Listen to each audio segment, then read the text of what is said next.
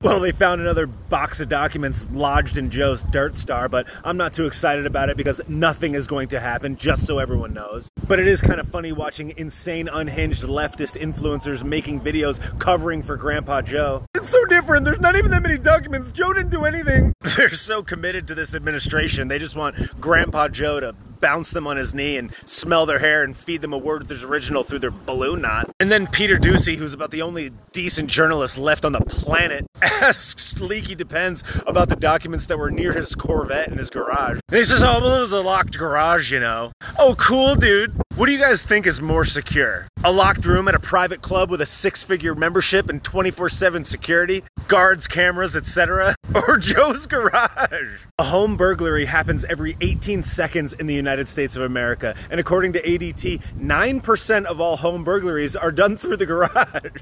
But don't worry guys, they're safe next to his Corvette, which of course is not electric or anything, because you know, climate change and stuff. But again, this is just another hypocritical event and a complete diversion of which nothing will become of it. Because to access a document, you gotta physically access the document. You gotta be in there. But to access a private email server, well, that could be done from anywhere in the world. Then if Hillary can destroy one with hammers and not even so much as get investigated for it, literally nothing will happen.